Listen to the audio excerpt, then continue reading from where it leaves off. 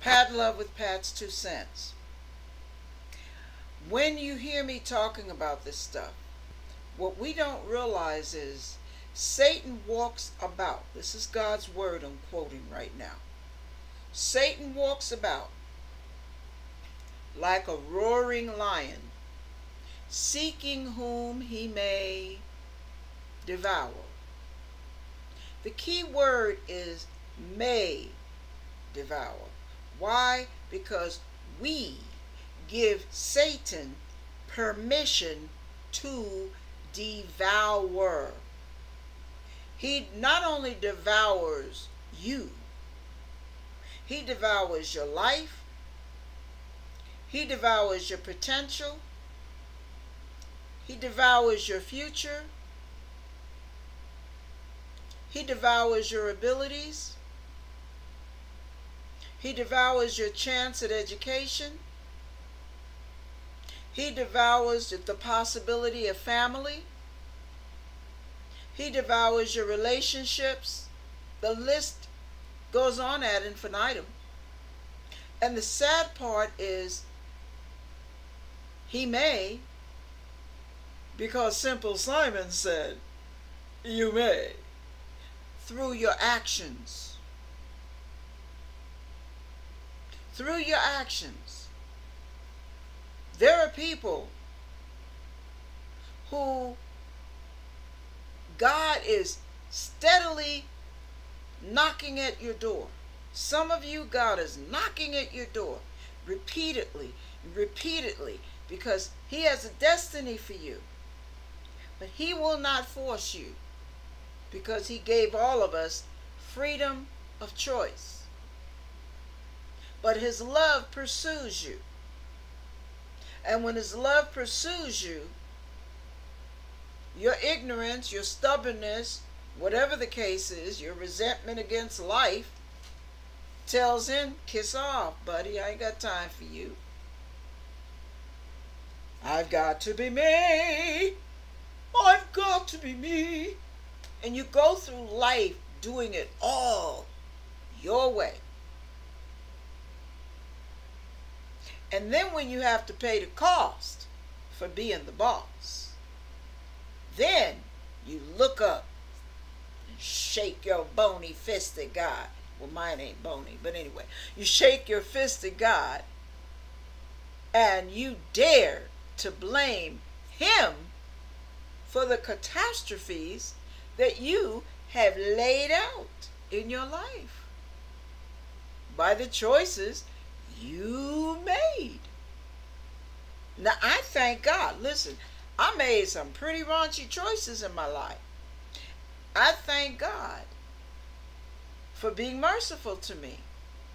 But the one thing that I always prayed when I started doing any kind of praying was, Lord, give me time. I'm not quite convinced, but I'm not rejecting you. If you exist, help me believe.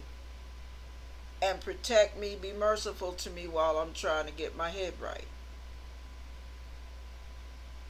But some of you have the nerve. I don't know how you can take that chance. I was not willing to take a chance now. I might not have wanted to hear anybody tell me about going to church.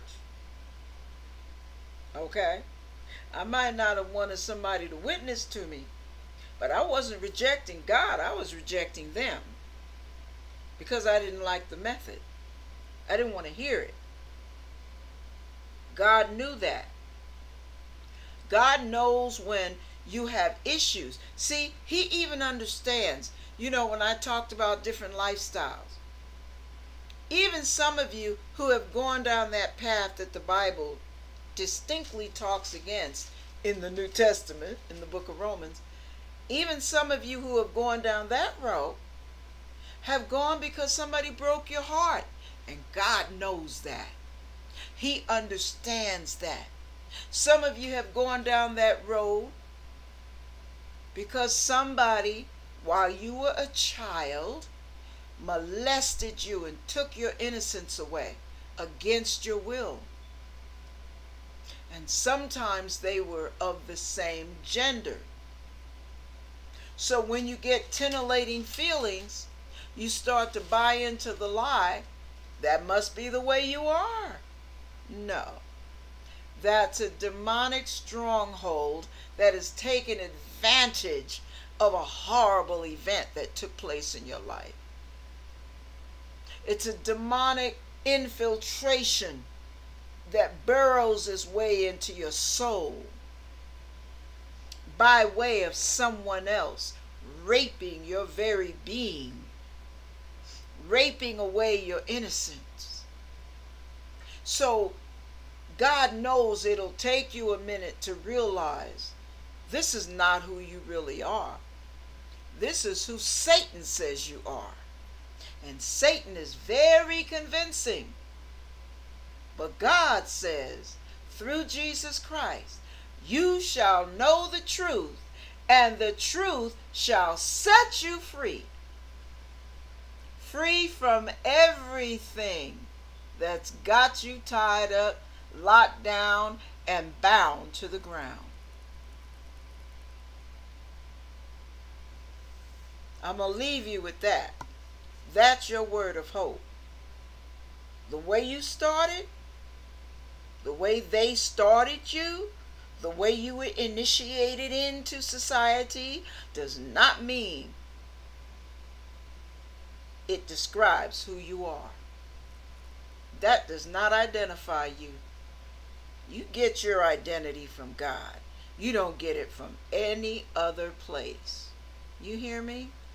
You might be totally surprised at what God has in line for you, because he loves you and he knows that someone else has damaged you, and he has to remove the confusion and the blindness so you can finally see the beauty of who you really are.